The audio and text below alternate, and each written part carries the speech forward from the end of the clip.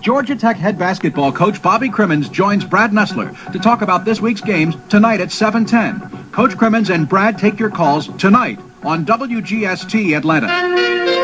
The CBS World News Roundup is up next. It is sponsored in part by A. Beeper Company. Good morning. I'm Tom Hughes. And I'm Wade Medlock. His mother watched as Roosevelt Green was put to death in Georgia's electric chair today. And the Speaker, House Speaker Tom Murphy, says we need a Meadowlands-style sports complex for Atlanta, outside Atlanta. 34 degrees under clear skies. Good morning, everyone. This is Christopher Glenn with the CBS World News Roundup. The Soviet Union is prepared to go its part of the road. I should like to express the hope that the United States will do the same. Some of Soviet Foreign Minister Gromyko's departure statement as he left Geneva for home. Secretary of State Schultz is on the way to Washington. We can't be sure where these negotiations will lead. We have a long road ahead of us.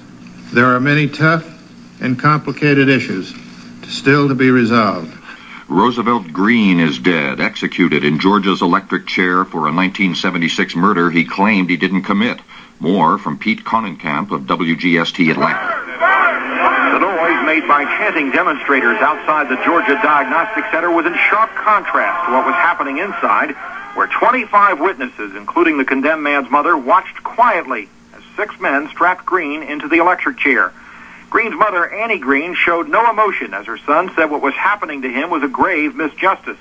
The inmate blamed a co-defendant for the slaying of a 19-year-old college co-ed and blasted what he says is a double standard in the Georgia Penal Code. He then told his mother goodbye. Mrs. Green waved back. His attorney gave the thumbs-up sign, and Green winked.